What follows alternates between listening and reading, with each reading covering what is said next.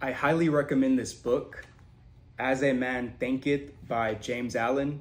And there's a part that I wanted to share with you that I felt had a deeper meaning. And it goes, "Man is the doer of his own deeds. As such, he is the maker of his own character. And as the doer of his deeds and the maker of his character, he is the molder and shaper of his destiny." So what does that mean? It means that your actions determine your character, and your character determines your destiny. And I really like that. It made me reflect on what that meant. And that means that your destiny is not something that is just waiting for you or that you stumble upon. Your destiny is a reflection of your character, and your character is a reflection of your actions.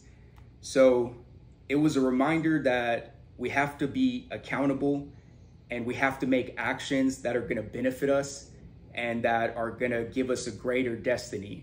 So actions, things that you do on a day-to-day basis, that's going to determine what your outcome is. And it's very empowering because it reminds you that you are in control of shaping your destiny, and how you shape your destiny is your actions. So just wanted to share that with you. And As a Man Thinketh, highly recommend.